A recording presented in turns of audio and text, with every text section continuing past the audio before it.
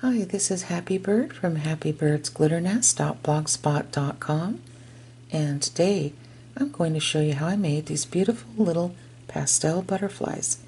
Now I just used colored cardstock and a little bottle of white iridescent glitter, and I used this glitter on all four of these butterflies. And what I did is I just mixed up different cuts of the white iridescent glitter that I had on hand in my stash, and I'll tell you more about that a little bit later on. But I think they turned out really beautiful, and you can use these little embellishments with so many things, and they're really nice and sturdy. So we'll get started, and I'll show you how I put these together. I won't take too much time on this part because I know that I already went through this in the last butterfly video, but I'll briefly show you this.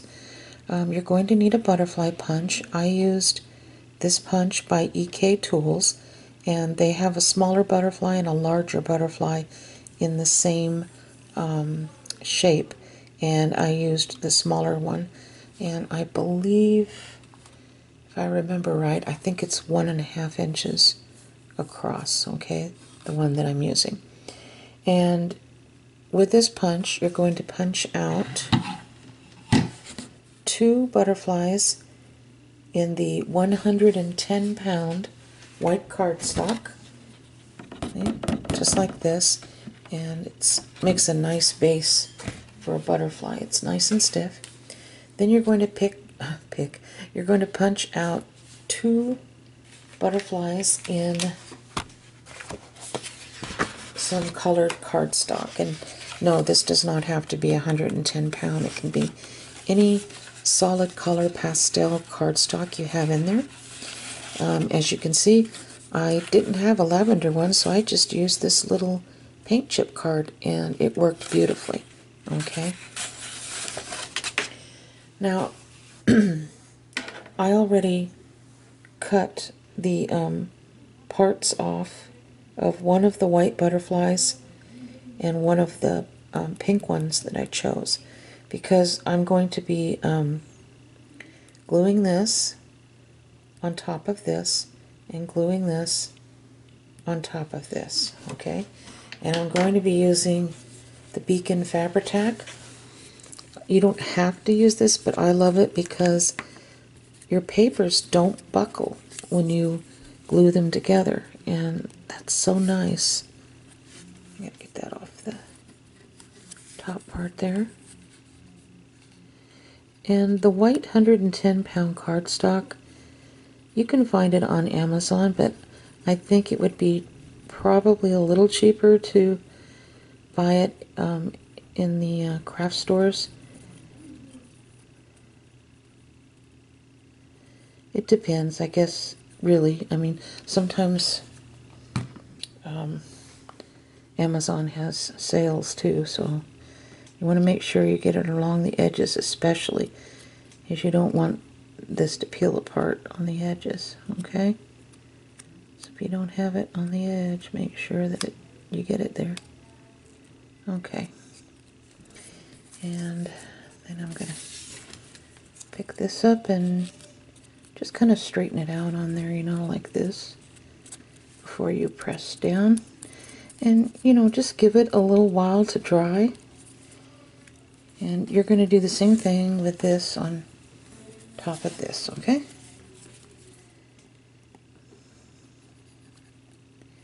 These butterflies really do turn out beautiful, and there's so many different things you can do with these.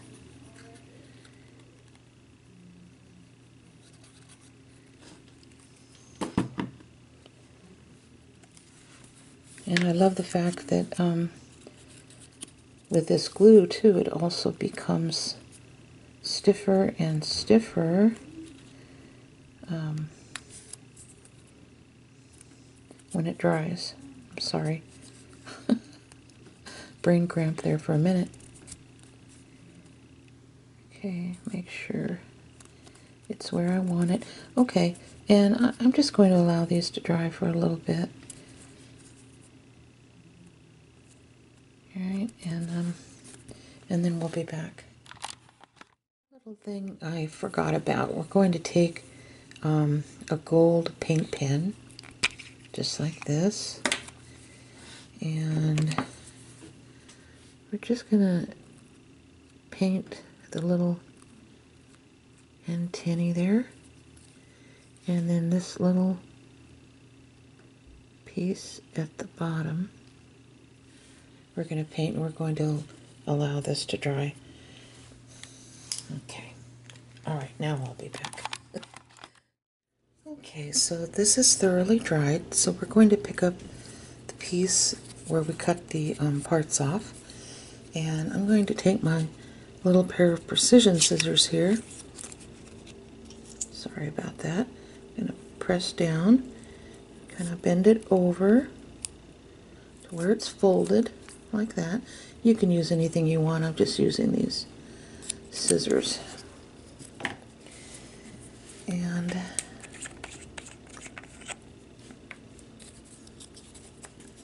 you're going to take this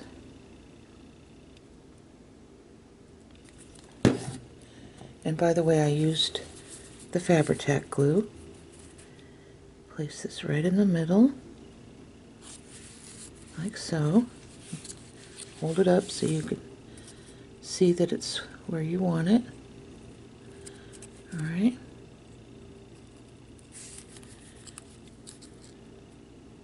There you go. Just like that. Okay. And then I cut 4 little stones from my 3mm rhinestone chain. Right here, okay. And I'm just going to place that right in the middle. Now you can wait for this part to dry if you want before you attempt that, or you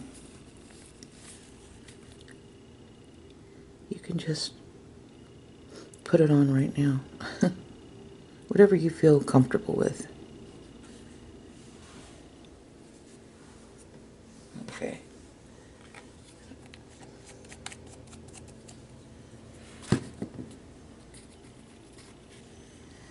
And all I do is lay that down, and then I take a toothpick and push all 4 pieces together.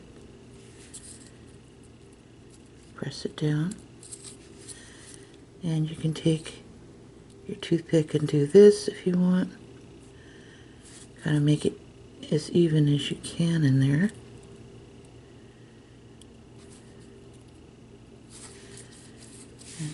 Like that, see? That looks pretty good.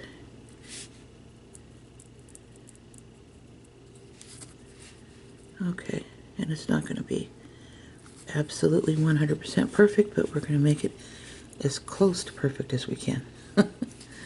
Alright, so I'm going to allow that to dry thoroughly, and then we'll be back. Okay, this is just dry enough for me to add the little glue-on earring bail to the bottom here. Just like that, okay? And I'm going to allow it, of course, to continue to dry once I put this on, but I just wanted it to be dry enough to where I could handle it. Alright, and if you're wondering where I got these, I bought these little glue-on earring bails a while back on eBay. The seller's no longer there, but they do have these on Amazon. Just type in those words, glue-on earring bail. Now I put my Beacon Fabri-Tac on the back here.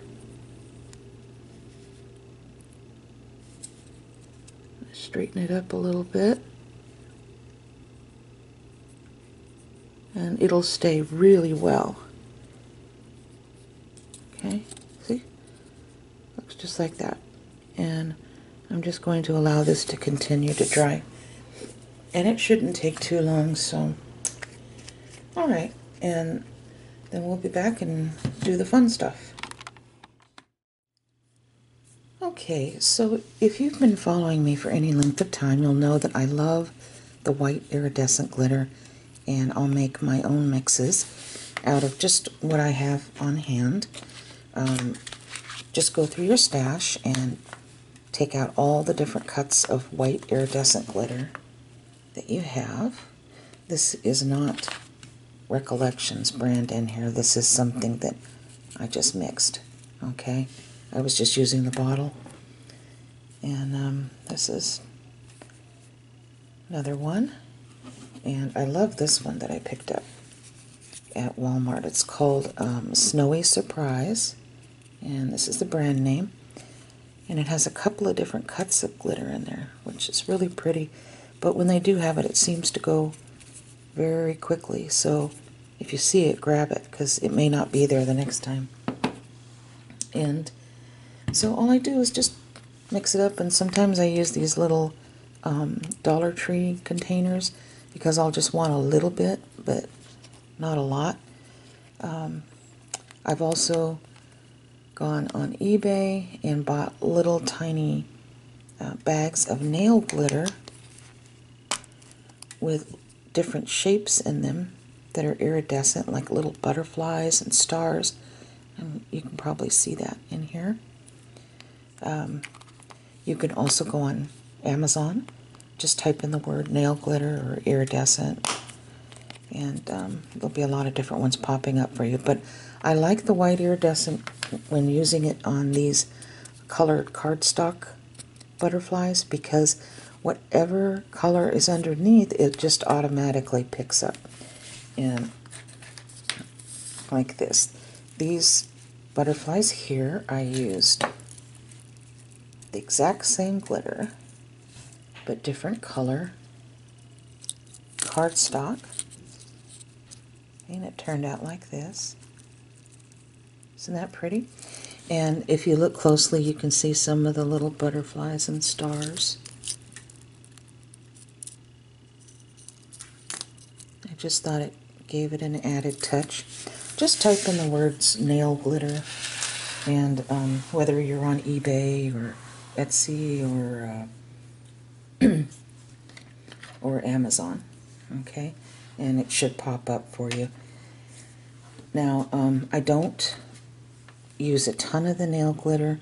I mix up my iridescent glitter, and then I put just a tiny bit of the nail glitter so I won't waste it. Okay, so with that said, we'll move on, and I'm going to be using the Deco Art Triple Thick, and you can find this at any craft store. I heard that it's cheaper than buying it on Amazon from a couple of people. They do have this at Hobby Lobby. I'm not too sure about Walmart. At one time they carried it, but I don't know, some people tell me they can still find it there, and others say that they can't. But just type in the word Deco Art Triple Thick and you should be able to find it. Okay, so I'm just taking my paintbrush. I'm starting with one side, and in fact, you know what? Let me put some of this Triple Thick here in this little bottle cap, because I really don't like dipping directly out of the jar when I'm using glitter, because glitter always seems to find its way into the jar if you don't pull some of it out and use it in a Dixie cup or a bottle cap. Okay, so I'm just going to do one side and then the next, and as you can see, I'm painting on just a regular amount of the Triple Thick. I'm not putting it real heavy, and I'm not putting it real thin. Just want to make sure I get it all. And going to do the bottom part the same way. Just gonna slide it in there like that. Okay? Alright, so now I'm going to take this, and I have this wax paper underneath it, so whatever's left I can just easily fold in half and shake the glitter back into the jar so I won't waste it. And then I just use it over and over again.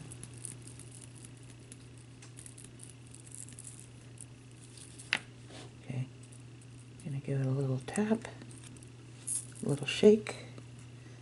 Now you can take a toothpick if you want and just kind of run it around here to knock off any pieces that are hanging over the edge,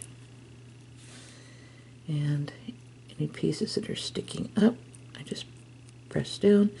Now this triple thick dries pretty quickly once you put it on in a layer like I did, that's not too thick but not too thin, so you have to work fairly quickly. Okay, so we'll allow that to dry, and but right now I think we can just go ahead and turn it around and do the other side.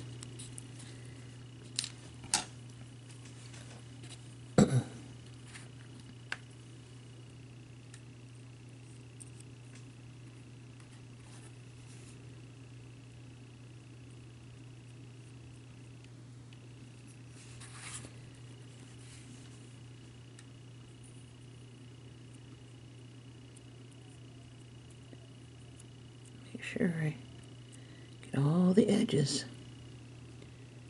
Okay, and pour a little bit here and then here. Okay, now go around the edges.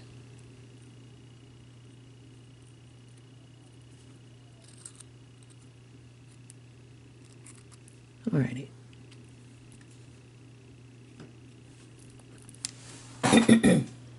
Excuse me, I keep clearing my throat. Alright, so I'm going to make sure it's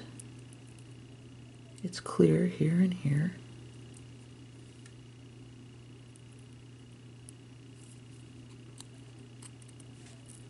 Alright, so I'm going to let this dry completely and then we'll be back. Oops, sorry. Okay, I'm going to attach a little flower bead to the bottom of the butterfly, and I bought the pink ones from a gal on Etsy. I'll go ahead and give you her link on my blog at happybirdsglitternest.blogspot.com. Just scroll a little ways under the patterns for you to print that I have on my blog, and you'll see a picture of this butterfly, and underneath it I'll give you the link. Okay, now I only purchased the pink ones from her. That's all she had. The colored ones I bought from a seller on eBay, but that seller is no longer there. I did find another seller on eBay that sells these colored ones, but I haven't purchased any because, to tell you the truth, his feedback is so bad that I highly doubt that even if I did, it would come. But I do have a link for the pink ones from the gal on Etsy. Okay? Alright, so I'm going to take a 6mm jump ring and open it up and slip the little charm on and just attach it to the bottom here. And everything is so lightweight because the little flower bead is acrylic, of course. I think it's very pretty. Really does shine. So I'll go ahead and get all of the little butterflies together and show you. Okay, here we go. This is all 4 butterflies together that we used the same tone of glitter on. So I hope you enjoyed this tutorial, and I hope you give these a try. Thank you so much for watching. I appreciate each and every one of you. God bless you all. Have a beautiful day. Bye-bye.